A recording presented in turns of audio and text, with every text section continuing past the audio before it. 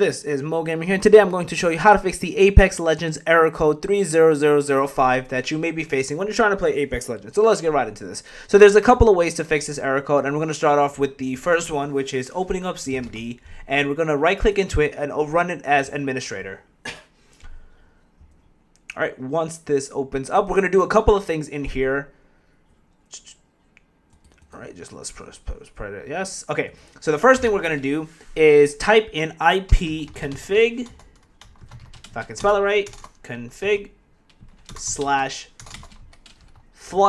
DNS.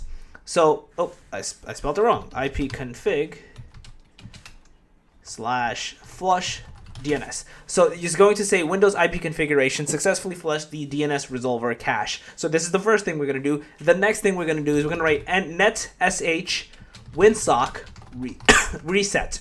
And you're going to see it's going to take some time, but it's going to essentially reset the process, and it'll tell you successfully reset the winsock catalog. You must restart the computer in order to complete the reset. So restart your computer, try to play the game, and see if this fixes it for you. If this still doesn't fix it for you, that's perfectly fine. We're going to move on to the next step, which is we're going to go to our search bar, and we're going to write network connections until you see something like this, which says view network connections in the control panel, and these like 4 computer thingies pop up.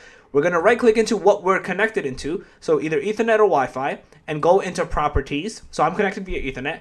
We're going to click into where it says Internet Protocol version 4 TCP/IPv4.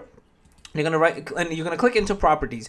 Yours is gonna be on automatically on obtain DNS server automatically. We're gonna change it to essentially manual, which is use the following DNS server addresses instead. And we're gonna change it to 1.1.1.1 and alternate to 1.0.0.1. We're gonna press OK. We're gonna close. We're gonna just essentially let this run a course.